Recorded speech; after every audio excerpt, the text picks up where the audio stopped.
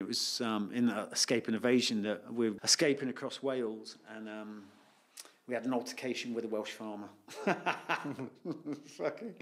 And it's funny because I always wonder whether that bloke is listening, but we ended up going into a barn, and you're not supposed to have any civilian contact whatsoever. Everyone cheats, and it's just the name of the game, but don't get caught.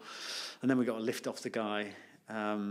And then we were trying to get out of his car. We couldn't get out the back, and he's pissed out his face. He had his handyman was driving the car, and we managed. We were like, Glenn, let us out. He said, I'll let you out, lads. And we could hear him get out the car. And then we heard this thud, and then one of the lads managed to smack the doors open. We ran off, and then 2 days later, we're pulled in and given a field interrogation, and they knew exactly what had been happening. And what had happened, the guy had fallen out of the car, smashed his head on the floor, gone to hospital, and said that he'd been beaten up by the SAS. And then we're off the course. Fucking 2 days. 2 days after 6 months.